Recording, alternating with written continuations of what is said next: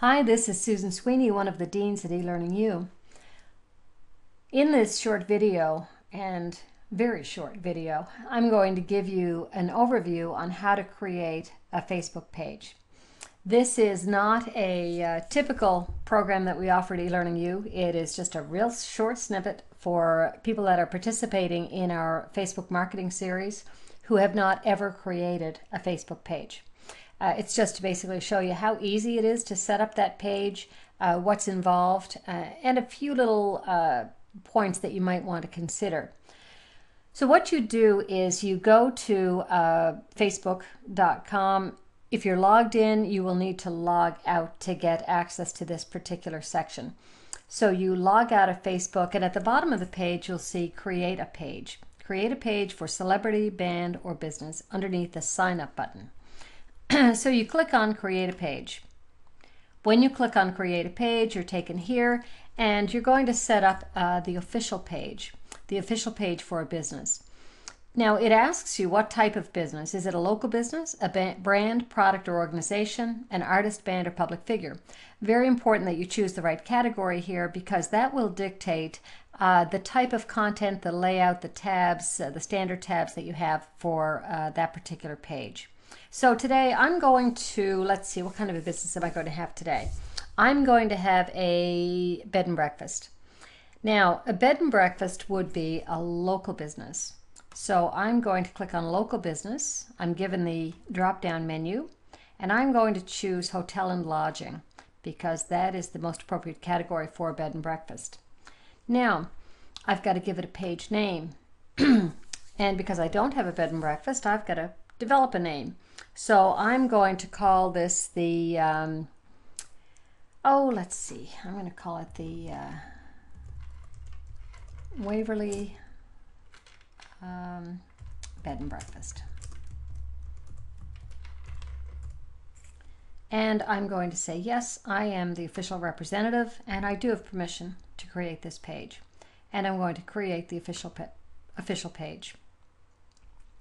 It's going to ask me to confirm that I am, in fact, an official representative and that I do have permission. And it's going to tell me, that if I violate, what happens. So I'm going to create the page. I'm going to confirm that I am an official representative. The next thing that it asks is if I have a Facebook account already. And it asks this because it will attach that page to my Facebook account. So I'm going to say, yes, I do. I'm going to put in my email as if I'm logging in, and then my password for that account, and I'm going to log in. Now it has automatically attached this new page to my Facebook account. Now the first screen that you see is the getting started. Now, the getting started isn't really the getting started. It says getting started, and the first thing that it gives you is to upload an image. But if you look at steps 2, 3, 4, 5, 6, these are all things that come later. Invite your friends. Don't invite your friends to your Facebook page until you have it set up, until you have a strategy, until you've got good content, until you're ready to have enough content there to encourage people to come back, that it's valuable enough for them to spread the word and tell other people, that it's valuable enough for them to like your page. So although this looks like where you get started, it's not really.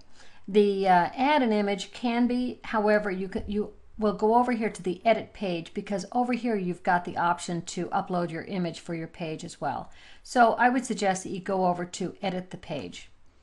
When you click on Edit Page, you've got a number of different options here.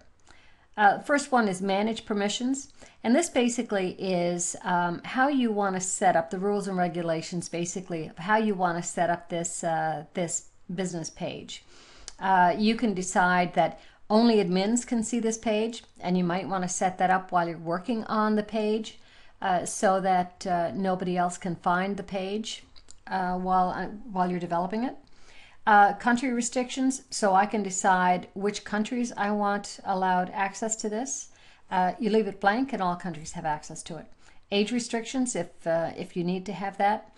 And then you've got different elements down here that you will choose. Posting ability, you can just click and unclick to see can all users add videos, all add photos. The default landing tab, right now you're going to leave that at wall, but when we get into the more advanced techniques that we'll cover in Facebook Marketing 101 and Facebook page marketing, we'll probably talk about, I know that we will talk about landing pages. And you might want to have a fan-only landing page. You might want to have a custom welcome video or custom welcome tab. So here's where you decide what the default landing tab is. We get into the basic information. The basic information, the information that you provide here, if you leave it blank, it won't be shown on your page, obviously. But if you fill it in, the information may very well be shown on your page in the appropriate location. So here you put in the address, city, town, or zip, hours of operation that you're open, and then you've got a number of different categories down here: about, description, general information.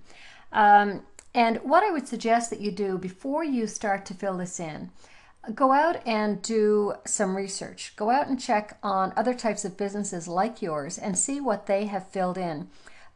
When you're doing the research, if you're a bed and breakfast as an example, you'd go out and look for other bed and breakfasts. And in looking at other bed and breakfasts, I might look at some that are in the same geographic area that I'm in, but perhaps more important, I'll be looking for those that have a large number of fans, because those that have a large number of fans have probably done things right. So I would want to go and take a look at those and see what type of information they've got in the about, description, and general information areas. I think that you'll find when you go out that a number of them have provided links to their website, to their blog, to their other social media. You'll see all kinds of information that's very pertinent and very relevant to your target markets. You might find specific calls to action, because we all know that people do what they're told to do. Also, you will look at the search engine optimization. And this is a topic that we'll talk about when we get into more advanced areas. This is just a brief overview to show you how to set up that page. But you will, because your page is indexed by the search engines, you will want to make sure that you've got your key search phrases, the most important keyword phrases for your business in these areas, because they are indexed, like I say, by the search engines. So you want to fill in your basic information. Again, you've got the option here to do your profile picture. And with the profile picture, what happens is you will have developed a profile picture specifically for your Facebook page. It will be one that perhaps shows the picture of your bed and breakfast or your business if it's appropriate, but it will have other things as well. Number one, it should be a professional photo, very crisp. You've got a 4 meg maximum, but you really do want to have a professional shot. You may also have, and again, go out and take a look at your competition and other businesses of your type that are on that have Facebook pages, and have a look and see what other information they've got in that profile page, that profile picture. They may have their telephone number, their 1-800 number, might have their web address, they might have, any other kind of information incorporated into that photoshopped picture. So you want to make sure that you've done that properly before you add that to your page. A number of these others are things that you're going to get to later. Marketing. This is where you can advertise on Facebook. You click on advertise on Facebook, it'll take you out to the advertising section. Tell your fans, get a badge, add a like box to your website. These are all things that are after you've got your page set up and ready to roll. Manage the admins. I'm automatically there because I set this up, but then I can also add another admin. If this person is a friend of mine on Facebook, it'll pick them up by the name. So let's just take Kara is another dean at eLearning U, so I would choose her. That's actually her personal, so I would go Kara Sweeney, and that's the eLearning U Dean link. So you can add other admins just by clicking on add another admin. So these are the people that will be allowed to get in and make changes to the page, add new tabs, those types of things. Apps, with the apps, it brings you out to applications that you can use on this Waverly Bed and Breakfast page. So you can go to the app for adding photos. You can add your events app. So there are lots of different applications. Again, this is beyond the initial setup. When we get into the course on Facebook marketing, I'm going to talk to you all about the apps and custom apps that you will have on your page. Again, mobile, it's a section that gives you some information on how you can update your page from a mobile device and other aspects related to mobile. Again, these are things that you'll go into after you create the initial page. The insights, that is the measurement or the analytics for your Facebook page. And that basically is it. So what I wanted to do in this was just basically to show you how you go about setting up your page and the type of information that is that's needed to be able to set this up. Again, just a real short, quick overview on where and how to set up your Facebook page so that you're ready to be able to understand and comprehend and appreciate all of the information that's provided in the Facebook series that we're providing at eLearning U.